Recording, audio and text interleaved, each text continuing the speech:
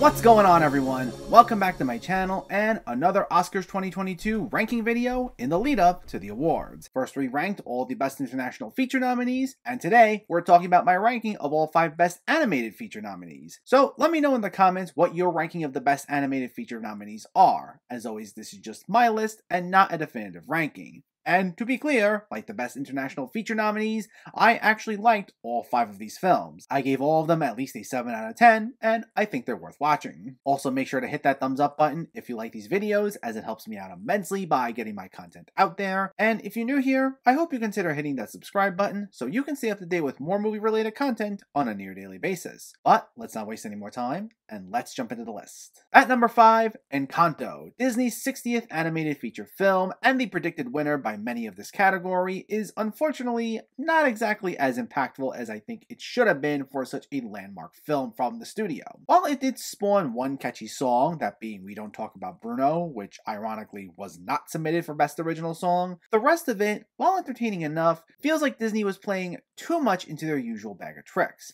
And don't get me wrong, it can be funny, there's great representation on screen, the animation's vibrant as ever, and Lin-Manuel Miranda's songwriting, while maybe not his best, is solid enough. There's a charm to it, especially with its fast-paced nature and great voice work from Stephanie Beatriz and John Leguizamo that will put a smile on your face. However, it's yet another Disney movie about someone who's viewed as an outsider by their family who then has to step in and save the day and save them all from some sort of danger, and they all grow closer to one another as a result, and so on and so forth. It feels very been there, done that for them. While there are great lessons for younger audiences in there, and there's some broad appeal that the whole family will enjoy, I just wish Disney started moving away from this formula, as it begins to feel a bit too by the numbers. At number 4, Luca. Pixar's coming-of-age tale once again sees what the animation giant is known best for doing, and that's give us a relatable story told through fantastical elements, in this case being a little boy who's also a sea creature. Set in the Italian Riviera, the animation captures the setting beautifully, as per usual from the studio, and there's a gentle touch that pervades through the film, giving it a heartwarming feel, both through its amusing sight gags, as well as its themes regarding acceptance and finding your niche. Now, granted, with all that being said, it's not what I'd call Pixar's most ambitious film to date. While its themes are relatable, its approach is so gentle that the conflict feels relatively low stakes, without any huge dramatic moments that will bring you to tears like some of Pixar's other works. And that's been used as a knock against the film, calling it a lesser effort from Pixar. And while, yes, I wouldn't quite put this up there in my top 10 of Pixar's films or anything, they've certainly done much better, I firmly believe a film can be thoroughly enjoyable without always having earth-shattering consequences. And that's how I ultimately feel about this. It might not be the most far-reaching Pixar film out there, and that does hold it back a little bit, but there's plenty in there to enjoy. At number 3,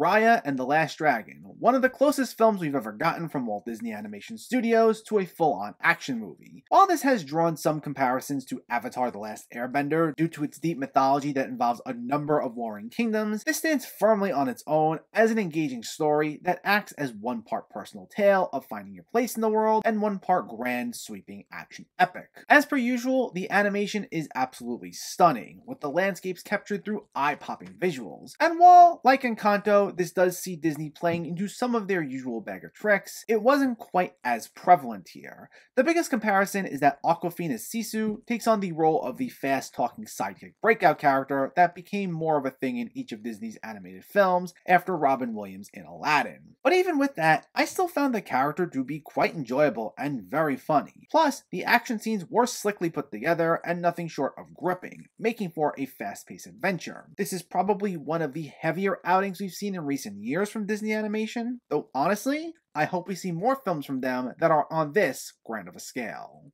At number 2, Flea, the animated documentary that mixes sequences of the film's subject recounting his past experiences, along with recreations depicting haunting subject matter one normally wouldn't be able to capture in a documentary. The animation here takes on more of a sketch-like quality, trying to operate on a less is more approach, where maybe not every little background image is the most detailed, but everything in the foreground, primarily characters' facial expressions, are vibrant. I also like how the style would change according to the overall mood, with some of the more more nightmarish sequences being depicted as something of a blur. This also allows the film to not feel exploitive in its approach, as it's the gentle conversations between our subject Amin Nawabi and director Jonas Power Rasmussen that guide the film forward and make sure we don't lose sight of telling a story so personal. And while this ultimately is a personal story, it also looks to recount the refugee experience and get us to rethink how we view it as we see it through the eyes of those who have to go through it. So it's a film with something truly powerful to say, and it's almost certain to move you.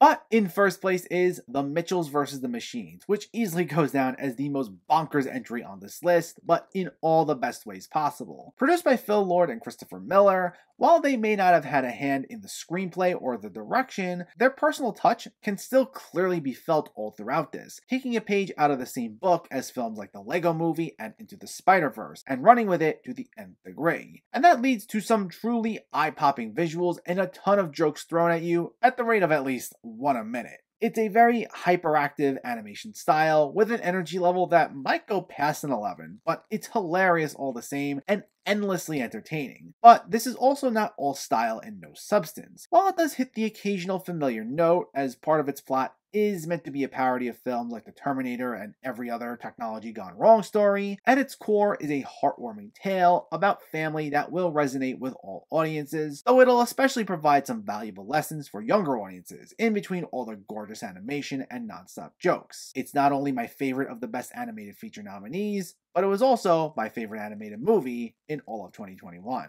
So stay tuned, as up next I'll have a ranking of all 10 of the Best Picture nominees. But in the meantime, let me know, what's your ranking of the best animated feature nominees? Did you agree with this list at all? Did you disagree with it?